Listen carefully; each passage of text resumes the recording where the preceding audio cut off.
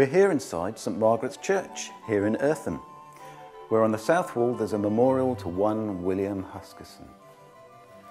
Huskisson came into a personal fortune and fell in love with this part of Sussex and bought the nearby Eartham house.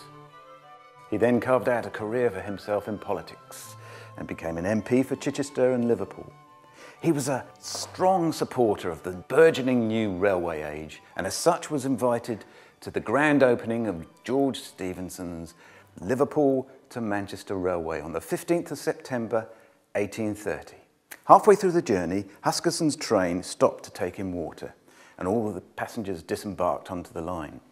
Huskisson noticed that in the carriage opposite was his great political rival, none other than the Iron Duke, hero of Waterloo, Duke of Wellington. He went across to shake his hand, unaware that the rocket was coming down the line and he was hit and both his legs were badly damaged. He died of his injuries that evening and earned for himself the dubious honour of becoming the world's first railway casualty. Loss and possession, once wrote Hilaire Belloc. There falls no shadow where never shines the sun.